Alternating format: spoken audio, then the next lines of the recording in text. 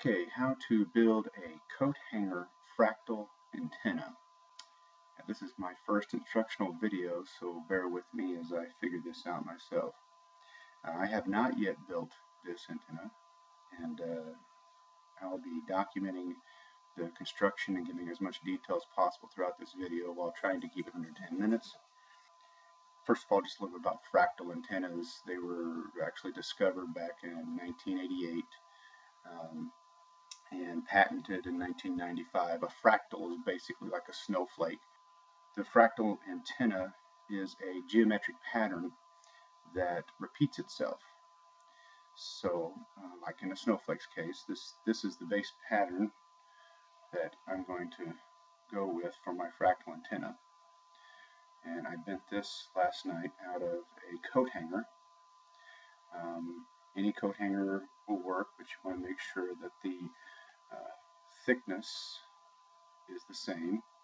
Length doesn't matter as long as your smallest coat hanger is big enough to make whatever geometric pattern you're going to make. I'm actually combining two different designs for my fractal HDTV antenna. One design is just a standard coat hanger antenna. This is a combination of that and other fractal antennas that you're going to find out there on various sites on the internet. And I suggest you do look around and do a little research. If you want to try something different, please let me know what you find out. If I know of any good links, I will post them wherever. You will need 4 fractal antennas made exactly like this or very close to this. So I'm going to show you how to make one of these for right now.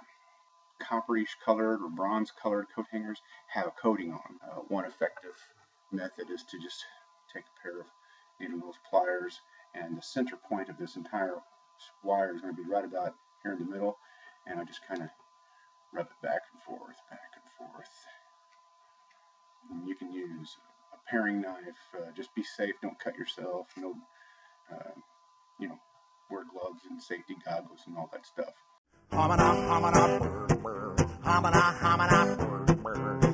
See it there, right there. I'm starting to scratch through the plastic coating that's on this. You want it pretty good and clean so you have good connectivity, good connection. Yeah, you can see it there. As I cut the hoop off. Alright, then I'm going to just kind of take apart the top of the coat hanger. I did not straighten my coat hanger completely out.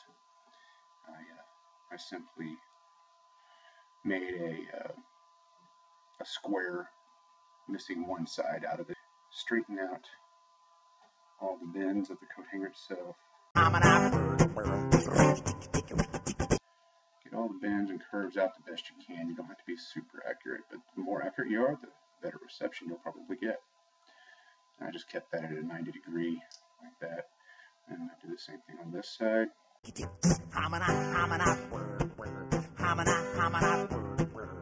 Now, there's no relevance to the fact that this is square. It just made it easier to work with than trying to work with a 42-inch long piece of coat hanger wire. The design that I came up with for this antenna, I had no pattern. I just saw pictures on the internet. I kind of came up with myself. Each of these sections are 1 inch, roughly 1 inch apart. So if I were to straighten this out, it would be really close to 36 inches long. I want to make sure that the piece that I'm beginning with is well over 36 inches. And then basically when I'm done, I just cut the excess off the end so that it's good and even. First bend that I'm going to make will be the center bend, and I'll work my way out on each bend all the way around until I get to these last 2 bends. I'll be building both sides simultaneously. And one thing that I found helped quite a bit was as I made these bends, I tried to stay parallel with other lines. For example, if you'll notice, this angle is the same as this angle, or real close, which is the same as this angle.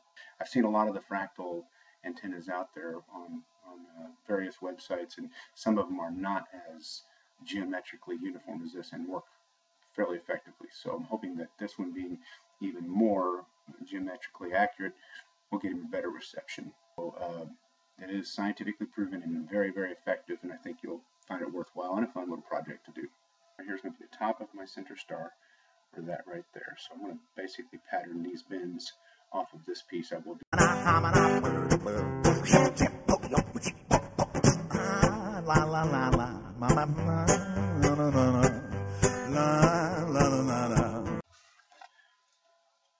All of my bends are approximately 1 inch long. All of my sections are 1 inch long, roughly.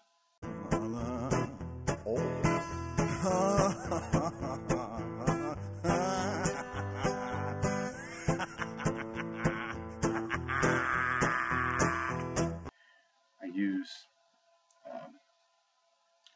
the parallel lines to help me get this design about right. So you can see when I get done with this first bend, I want this line in the middle to be pretty much parallel.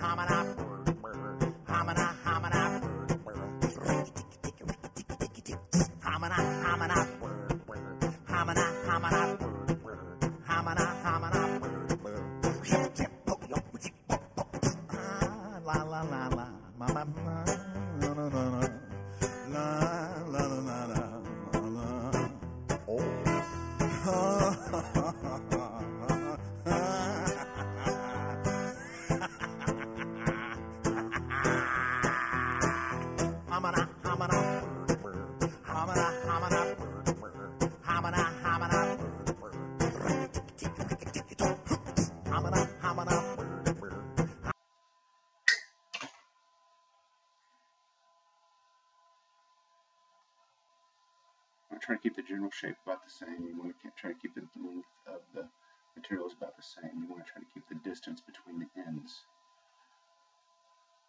here to here, and here to here, about the same.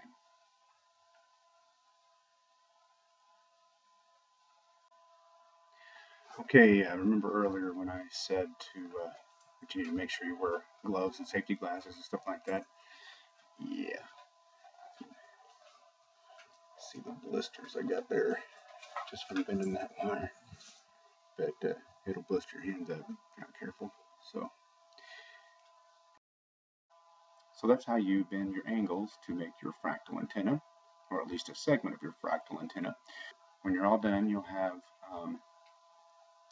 4 of these and 4 smaller antenna that will be attached to the complete structure, and I might be making a separate video that will go through construction. It'll have the plans. This was the thing that I had a hard time finding on the internet, how to, the best way to make one. This is actually my own design. I couldn't find one exactly like this. I found one that was similar.